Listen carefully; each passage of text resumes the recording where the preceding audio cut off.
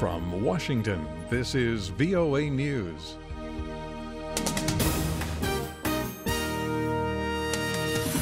I'm David DeForest reporting. UN Secretary General Ban Ki-moon announced Wednesday the Paris Agreement on climate change will legally come into force November 4th. The agreement is aimed at cutting greenhouse gas emissions, which scientists say are responsible for global warming.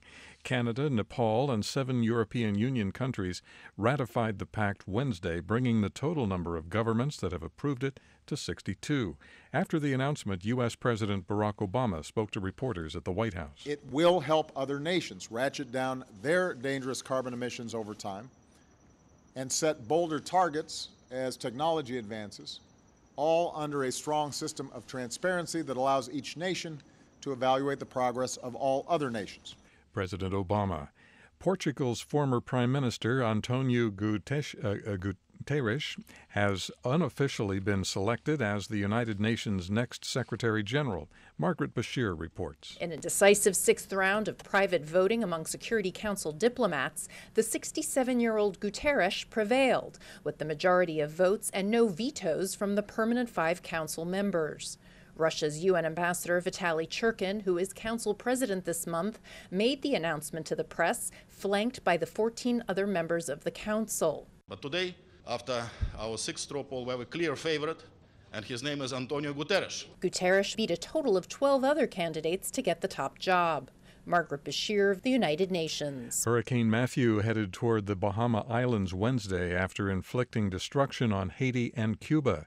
At least 10 people have been killed on the island that makes up Haiti and the Dominican Republic.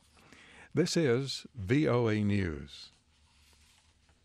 The Obama administration reacted angrily Wednesday to Israeli plans to build Jewish settlements in the West Bank.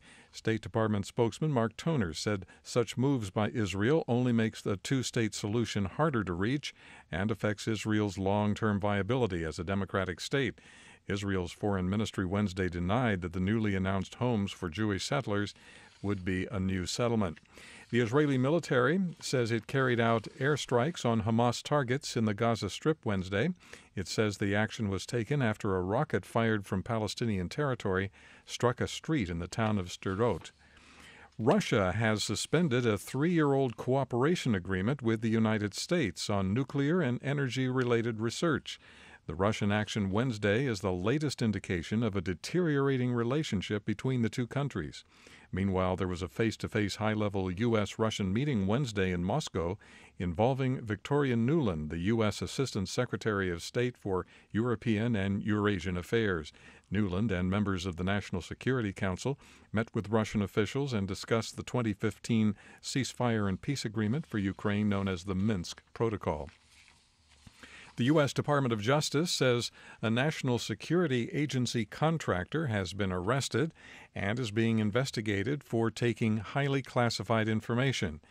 The suspect, 51-year-old Harold Thomas Martin III of Glen Burnie, Maryland, was arrested in late August. The department says he had a top-secret national security clearance.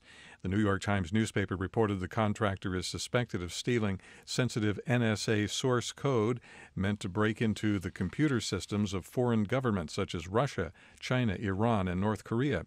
It said he worked for the consulting firm Booz Allen Hamilton.